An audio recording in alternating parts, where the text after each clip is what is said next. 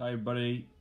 If you've got any questions about any work that you're doing in year 9 or 10, doing your GCSE work at home, let me know. I'll either try and explain it to you through an email or on Teams, or I'll try and point you to the right direction, or I might experiment if I can find the right technique to make some videos about it on YouTube here. I'm just trying to test this out to see if it works.